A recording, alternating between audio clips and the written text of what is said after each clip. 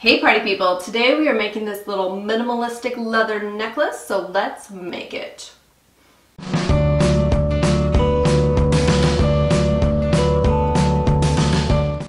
I am a really lazy person, so if there's any DIY project that takes me way too much time or has too many steps, I'm not doing it. So this project won't take you very long, probably 3 minutes, and it's going to be adorable where you're going to wear it every single day. So what we need is some unfinished leather, and really you could use anything. You're just going to punch 2 holes and straighten it on a chain, so be creative.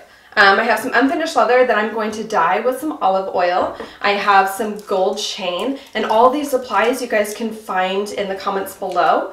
I have some leather scissors, needle nose pliers, and 4 jump rings and a necklace binding hook. And that's it. I've taken my chain and I've doubled it up and cut it at 18 inches, and you could do whatever length you'd like. I'm going to take this chain, since it's already doubled up, and I'm going to cut it halfway because I'm going to be connecting 2 ends to the leather. Let's see if I can get it. Ooh. All right. Now I'm going to take my scrap leather and I'm going to cut it to a small rectangle and play around with shapes. This is all you, so you can do whatever you want. I'm going to dye it with some olive oil. So I'm just taking a Q-tip with some olive oil, and look how much that changes the color.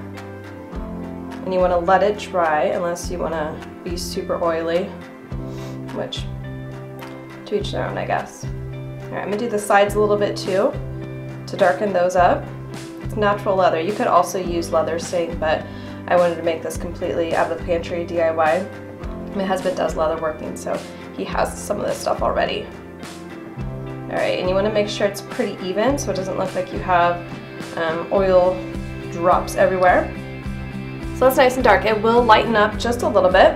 I'm going to put this on a wood block, and I'm going to punch 2 holes, one on each end, and this is where a jump ring is going to go. So I'm going to put it close enough to the edge, right in the middle, and poke all the way through to make sure that a jump ring can fit through it. Another one on the other end.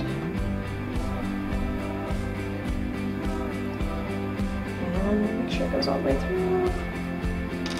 Alright, so I have 2 holes.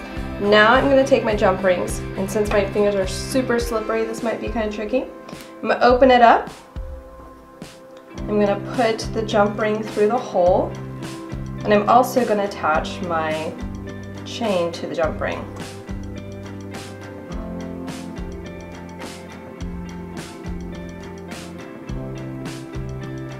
You can already tell that the leather is lightening up. It's starting to soak in some of that.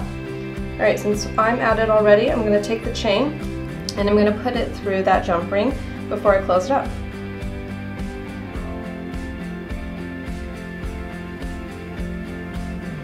Alright, I have the chain and I have the leather on the jump ring, and I'm simply going to close it.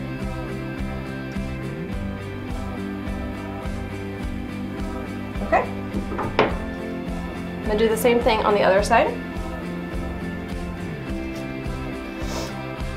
So I'm going to take the other chain, open up the second jump ring, straighten it through the hole just like I did on the other side. Maybe. There we go.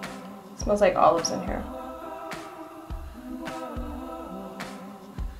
Alright, put the second chain also on that jump ring and close it up. You could also do the olive oil on the back side, which I probably will do anyway. You could also use leather as diffuser jewelry. You have to be careful though, because sometimes if you put too much oil on it, it soaks through just like olive oil will. Alright, so there is kind of the starting of my necklace, and all I have left to do is attach 2 jump rings and then the necklace binding. Open up this jump ring, strand it on there. Honestly, this is probably the hardest part. Like my little tattoo. The student gave that to me.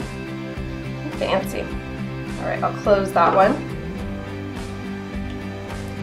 That's where the closure will go to. I'm going to put a jump ring on this side, and this is where the necklace closure will also hook up to.